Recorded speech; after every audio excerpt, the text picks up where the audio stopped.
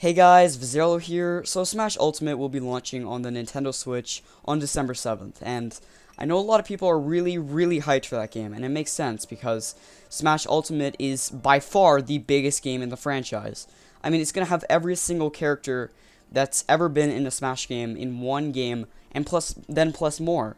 So that's really impressive and a very different way to take on this new Smash game. And I really do commend Nintendo for giving what fans of the series really want.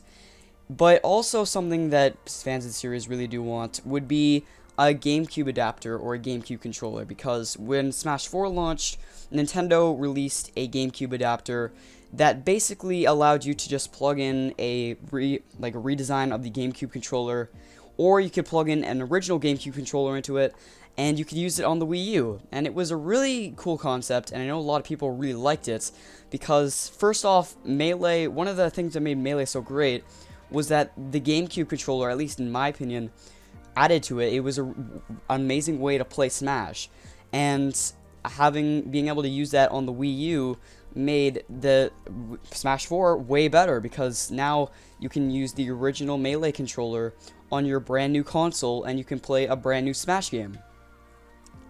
This also meant that if you were really into Melee and you just study the controls all day and you really practice on getting them right, you wouldn't have to completely relearn a brand new console.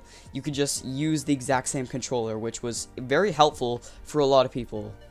Well, PDP is stepping in to fix the gap with Smash Ultimate. Basically, what's going to be happening is they are going to be releasing around the time of Smash 5, around when it launches around December 7th.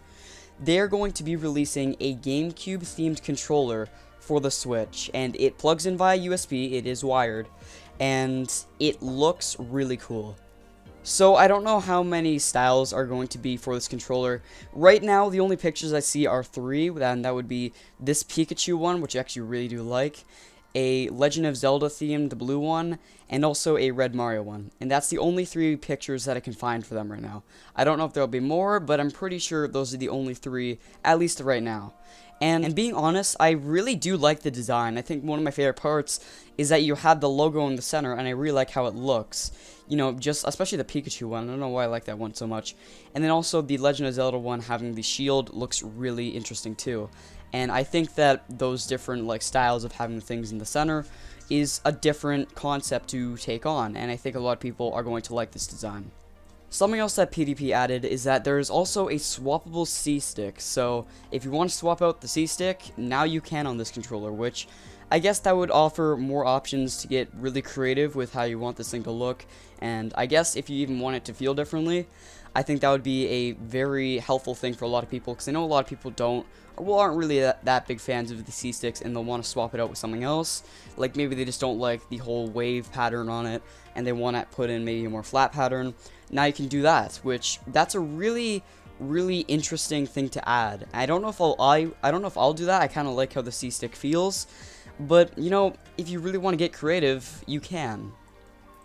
And being completely honest, in my opinion, I would pick up this controller. At least from what I can see, it might not be as good as it looks, or maybe even better.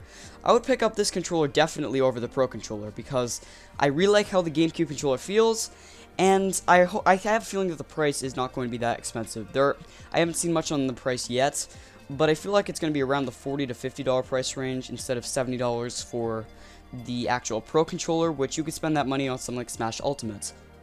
But yeah, this controller looks amazing in my opinion, and I think a lot of people are going to like that you can now use a GameCube controller on the Switch.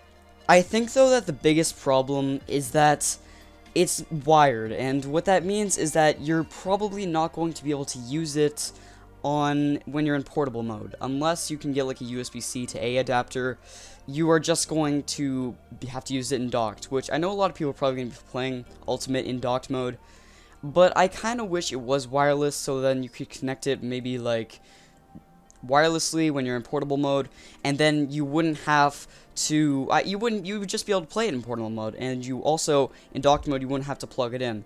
It is nice that the cable is long, being 10 feet long, which is pretty good, but the only thing is that still in portable mode, I don't think you can use it unless you get a C to A adapter.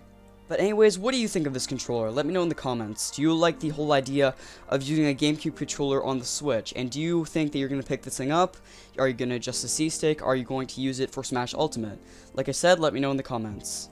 I appreciate all of your support, and I hope you did enjoy this video, and see you.